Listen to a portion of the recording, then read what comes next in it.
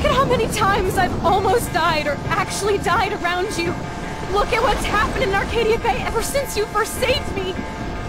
I know I've been selfish, but for once, I think I should accept my fate. Our fate, Chloe. Max, you finally came back to me this week, and you did nothing but show me your love and friendship. You made me smile and laugh like I haven't done in years. Wherever I end up after this, in whatever reality, all those moments between us were real, and they'll always be ours. No matter what you choose, I know you'll make the right decision. Chloe, I can't make this choice. No, Max. You're the only one who can.